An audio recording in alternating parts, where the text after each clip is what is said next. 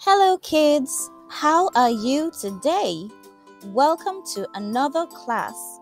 In today's lesson, we will learn to be verbs. Previously, we learned action verbs. Action verbs tell us what something or someone does.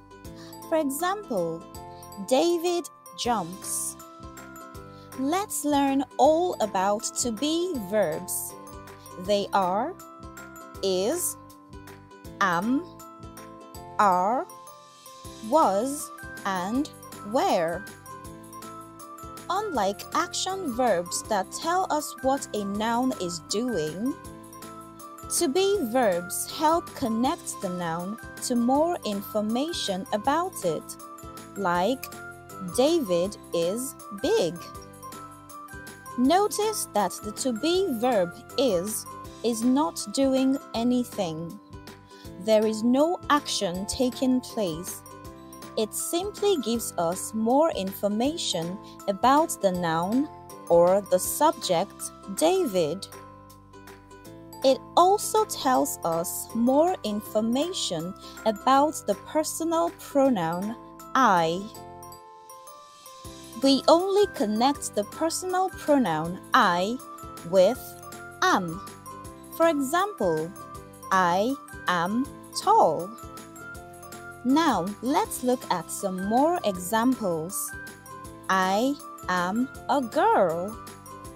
Mike is a good boy. We are best friends. The party was fun. The boys were upset. Quiz time. Can you identify the to be verb in this sentence? I am happy. That's right, kids. The to be verb in the sentence is am. Can you identify all the to be verbs here? The to be verbs are am, are, is, was, and were. Yay! Okay, children, we have come to the end of today's lesson. Hope you had an exciting learning experience. In our next lesson, we will learn the rules guiding the use of to be verbs in sentences. Please don't forget to subscribe, like, and share. For more practice on this topic, please download our free To Be Verbs worksheet. You can find the link in the description box below.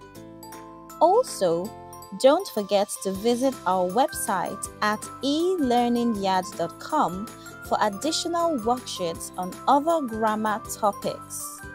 Bye! Bye-bye! See you in our next video and have a fun time learning.